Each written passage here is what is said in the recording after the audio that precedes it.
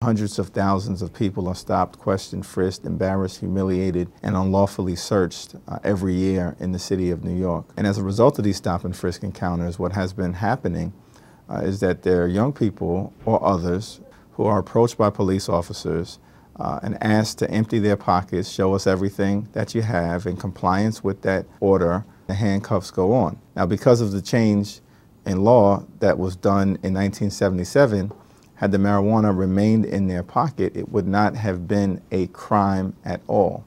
But as a result of the officer's actions, marijuana is being lifted into plain view, and these illegal arrests are being made. It's classic entrapment. As a result, with myself carrying legislation in the Assembly, and Mark Grisanti, an upstate Republican from Buffalo, carrying legislation in the Senate, to finish the job that we started in the legislature in 1977 by reducing the classification of possession of small quantities of marijuana, even in plain sight or public view, from a misdemeanor to a violation. There are tens of thousands of people each and every year who are being arrested, and unfortunately it's only happening in certain communities.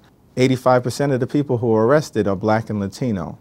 Yet studies consistently show that affluent, younger whites in particular use marijuana in equal, if not greater numbers. But it cannot be the case that marijuana possession is a crime for some folks, but it's not a crime for others, when the dividing line is race.